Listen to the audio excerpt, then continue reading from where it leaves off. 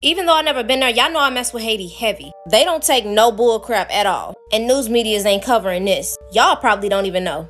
TikTok, hear me loud and clear. This is for educational purposes only. There is revolutionary protesting happening in Haiti right now for the same things that we're going through in America, and we not doing nothing about it. This is real life today. They're protesting because the cost of living has increased, the lack of jobs, and the basic necessities like clean drinking water. And if ISIS Wisdom wouldn't have pointed out, I probably wouldn't even know what's going on. There are gangs there that are raiding and killing neighborhoods. They have no say-so of who speaks and is in control of the country, because other countries are involved with governing them. As you can see, the sent armed vehicles to fight against gangs, basically the protesters. Because not to mention they're throwing tear gas, 200 plus people have been killed, shot, and bodies even burnt, just from protesting. We're not even going to mention the raids of people being killed in their neighborhoods by these gangs. But the protesters are saying that the gangs who have the guns were given to them by the government.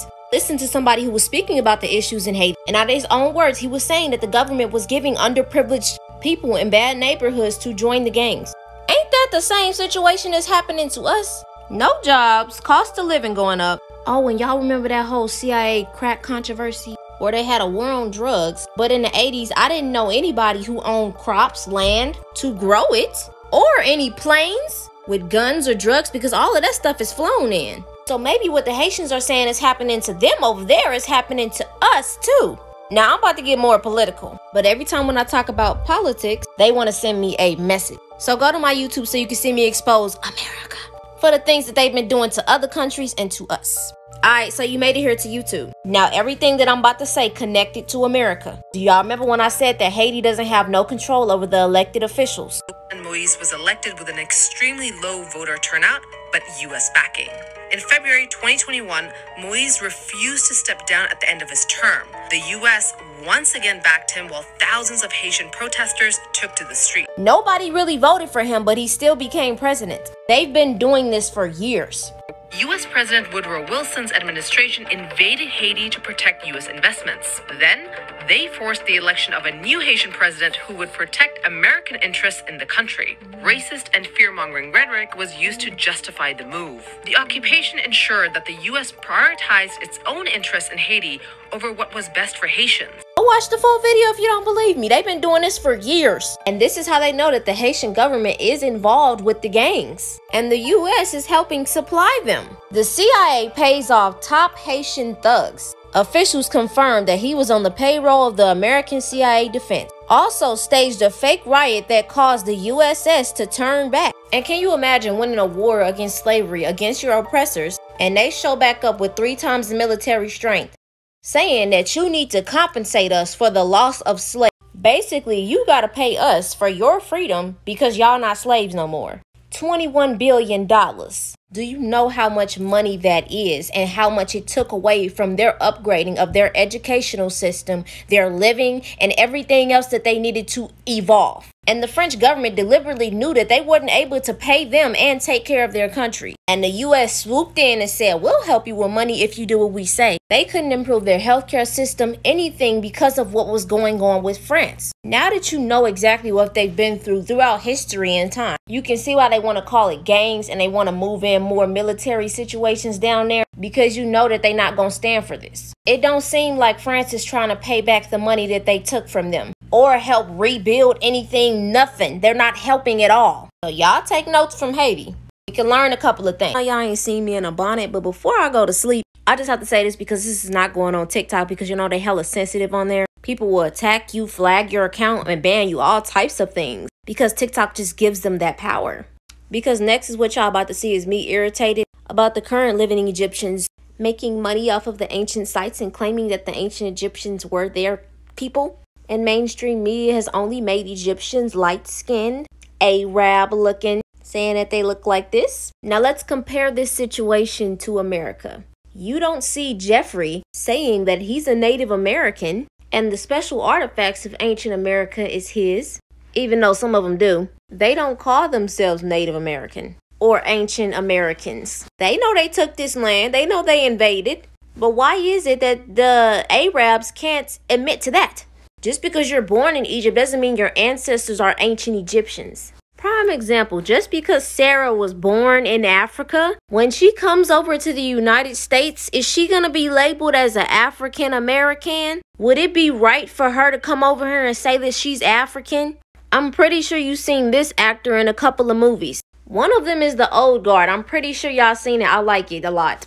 She was born in South Africa. Is she African though? Is she the same as this goddess right here? This is what I'm trying to get Arabs and Islamic people to understand. Y'all don't even follow the same Kemetic way of life that is on the walls of Egypt. Y'all follow a whole different religion. If your religion has its own historical timeline since the creation up until now, why doesn't the ancient monuments look different from the ones where y'all originate? Y'all have been marching everywhere. But let's continue. I'm finna go to sleep.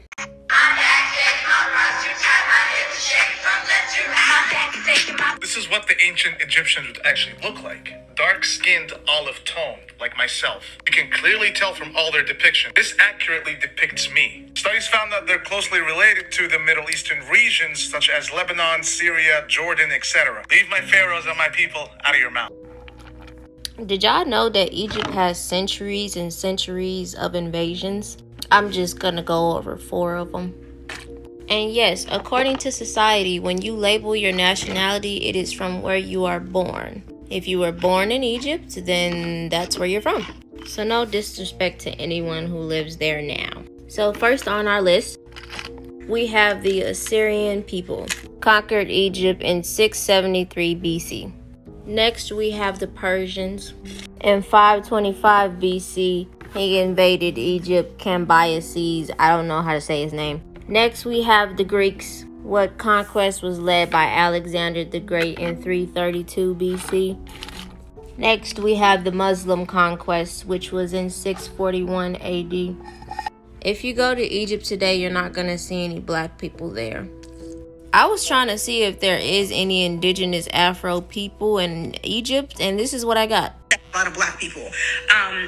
So the people that live in those cities mostly come from the Middle East and European countries like Turkey, a lot of Saudi Arabians, a lot of European and Middle Eastern countries. So if you go to Cairo, if you go to like Morocco or something like that, those people are not going to be black. They're going to be fair skinned and look like they're from the Middle East because that's where their great grandparents and things came from. So yes, there are black people that live in Cairo. There are black people that live in Egypt, but majority of those population of those northern countries are not black. I want to say this before anybody takes this out of context. I am not ignoring the existence of the people who are born in Egypt right now. The analysis is they're not in Egypt anymore. I'm just doing my digging on who were the people there before all of the invasions. There are links to say that they escaped to the southern parts of Africa. They have also found Egyptian temples in America in the Grand Canyon, Egyptian cities, and artifacts. I know this app is very sensitive when it comes down to these type of topics, so that is all I'm going to say. Stay dangerous. I'm about to blow y'all mind because they're literally putting it in our face. So you're telling me we're still denying the existence of melanated Afro people in America pre-Columbus? I hope y'all know what's going on in the Grand Canyon. We have Sphinx statues in the Grand Canyon. Hieroglyphics. Oh, you see that other statue? There is an Egyptian temple named after an Egyptian goddess in the Grand Canyon. I'm pretty sure everybody has seen the Great Seal of California. You see that Amazon warrior who is depicted as white? Well, the original seal of 1510 was an actual melanated Afro woman, and her name was Queen Calafia, hence California. There have been depictions of her in caves, but you know they whitewash everything. I'm gonna let the goddess explain. Calafia was described as a black warrior queen who ruled the mythical island of California. The island was inhabited only by black women who lived like Amazon warriors. What? California could have possibly been ruled by black women? Y'all know Las Vegas, right? That's right next to California and Arizona where the Grand Canyon is. We talked about these Egyptian artifacts, crypts, all of that found in the Grand Canyon. Remember how I said they put it in our face without actually telling us? There's a spot in Vegas called Luxor with a pyramid, a sphinx, and Egyptian statues. They also have a museum that shows mock artifacts of Egyptians. I mean, come on. I'm gonna just show you an up close and personal picture. We also got skulls that resemble Afro people found in pre-Columbus layers in Mexico and Texas. And you can say, oh, maybe they just wanted to build it right there just because. But in all honesty, I'm not going for that. Every monument that's placed everywhere has a specific reason why it's there. There is sacred geometry and architecture that they don't want to tell us. Specific places like Washington, D.C., they put them in specific areas for a reason. So I'm not going for this. I want to know what y'all think, though, because all of this is not adding up, but it's adding up. So stay dangerous and keep your first eye open.